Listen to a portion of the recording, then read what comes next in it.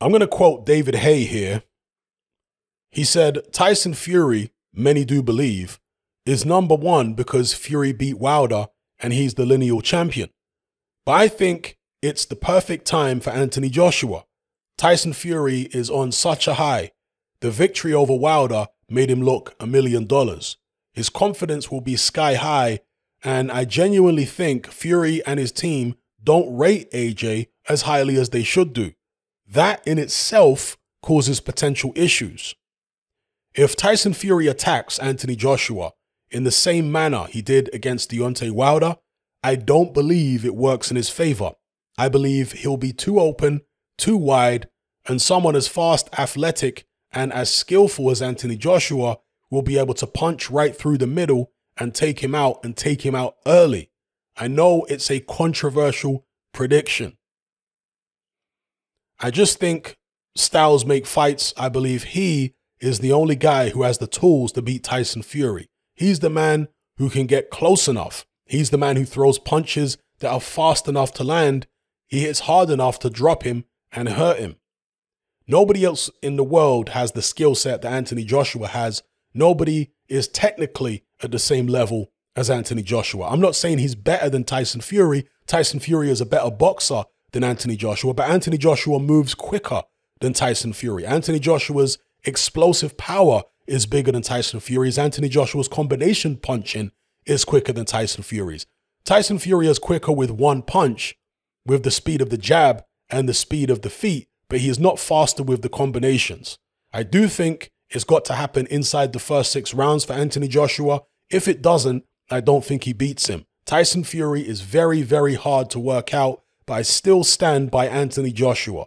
I just think he will jump on him. He won't care what's coming back. And that's the only way to beat Tyson Fury. Okay, I'm sure John Fury is going to be seething in his next interview, reading about what David Haye said. He's probably preparing to call David Haye out for an all-in in his backyard. He was pretty aggressive towards David Haye last time they were in the studio together when they were talking about the Deontay Wilder fight. Actually, that wasn't the last time he was in the studio. You've seen him in the studio since then. But either way, yeah, John Fury can't be happy hearing about David Haye saying this. I agree with David Haye, though. I'm not necessarily picking AJ to win because I think David Haye is. But in terms of what he said about the tactics, if Tyson Fury moves forward from the opening bell and tries to be as aggressive with AJ as he was with Wilder, that is going to backfire. I think it will. I think it will. AJ is better coordinated than Deontay Wilder. He's got power in both hands. Wilder's just the right hand. He's a much better counterpuncher. And he's just technically all around better than Wilder. So AJ's going to have more answers if he gets pushed onto the back foot by Tyson Fury than Wilder did. He's definitely going to have more answers. And exactly what he said about AJ's ability on the inside, quicker with combinations. He's way quicker when it comes to combinations than Tyson Fury. He's quicker with power shots at long range. His jab might not be as quick as Tyson Fury's, although, you know, some people would debate that. But perhaps Tyson Fury's got a quicker jab and all that kind of stuff. But when it comes to power shots at long range, and any range, actually, AJ's power shots are just way faster than Fury's. And when he puts his hands together, not only is he faster than Fury, but his punches are cleaner than Tyson Fury's shots when he puts them together. So anyone who thinks that AJ doesn't do certain things better than Fury is delusional beyond all belief. And I've heard people like Ben Davison and Frank Warren say that Fury is better than AJ in every department.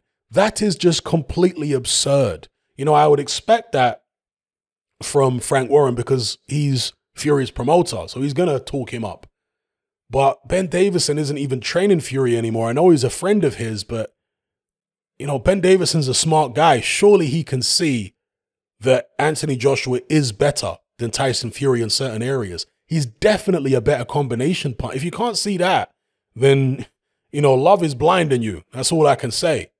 That doesn't mean that AJ is better than Tyson Fury overall.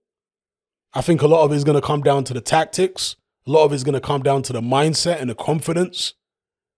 Tyson Fury could certainly beat AJ, but I could also see AJ winning the fight, depending on how each guy decides to go about their work.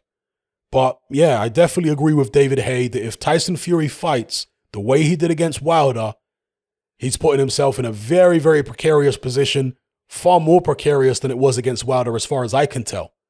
Because AJ has a lot more answers if somebody decides to come forward at him, particularly as big a target as Tyson Fury. This is not a little 6'1" guy who can tuck up like a little ball like Andy Ruiz. No.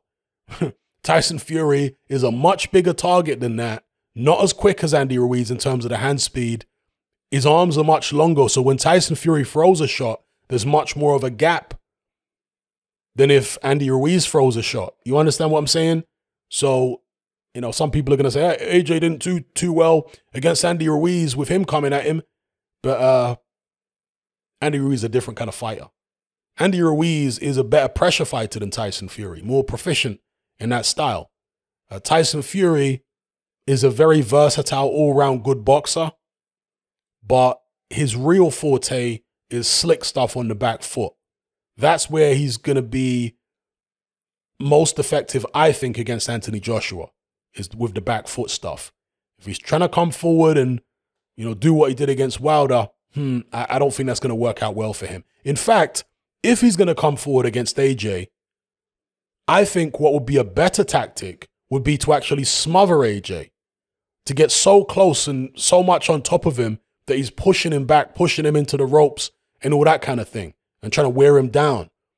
But if he's moving forward at long range and mid-range, I think that's really dangerous for Tyson Fury.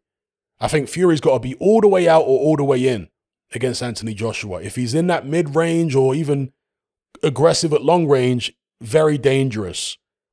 He's either got to use his weight and extra size to completely smother AJ and fight in what UFC, they call it dirty boxing, where you're just up close throwing little clubbing shots, very, very close, pushing the opponent on the back foot so he doesn't have the balance or the leverage to be able to hit you with anything hard. Perhaps, you know, Andre Ward style, perhaps he could do that. But that notwithstanding, I just think it's best for him to box on the back foot and be slick. Let me know what you guys think in the comments below. I'm out.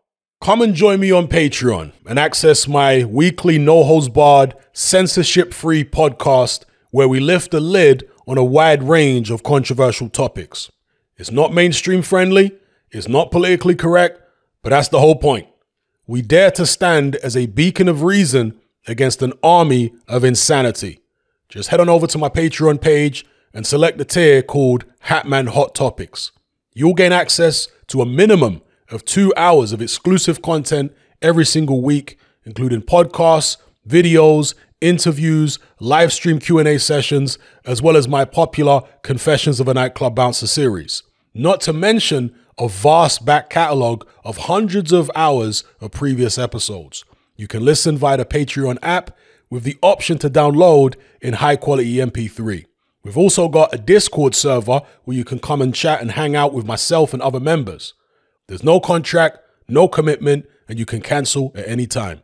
So come and join our community of free and critical thinkers by signing up with me here on Patreon today.